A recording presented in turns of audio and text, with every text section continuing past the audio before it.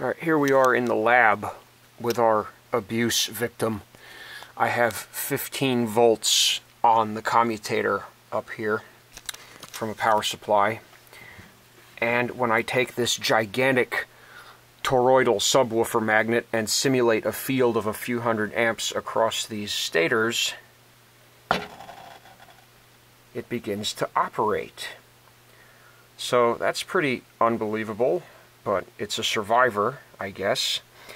Of course, if I had a real load on this meter and significantly higher voltage, it would be spinning quite a lot faster, but this shows us that the armature somehow survived all that glass flying around in there, as did these adjustment coils, the compensator coils on this spectacle plate here.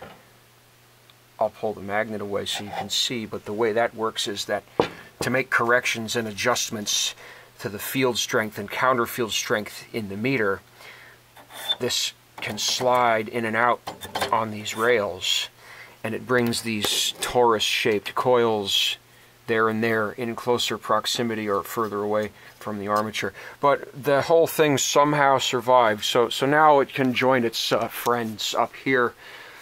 That one's fine. That one was the last one that got smashed up in shipping, and it works too. And then this one here was on a switchboard where the rain came down, and the corrosion jacking that happened from other things adjacent to it completely tore its frame apart, but the glass didn't break, so got varying degrees of repair for all these relatives here.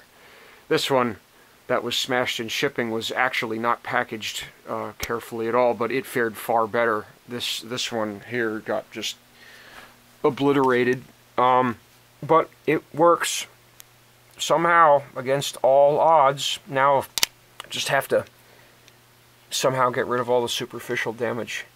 Not even the ceramic face broke, so it's a miracle.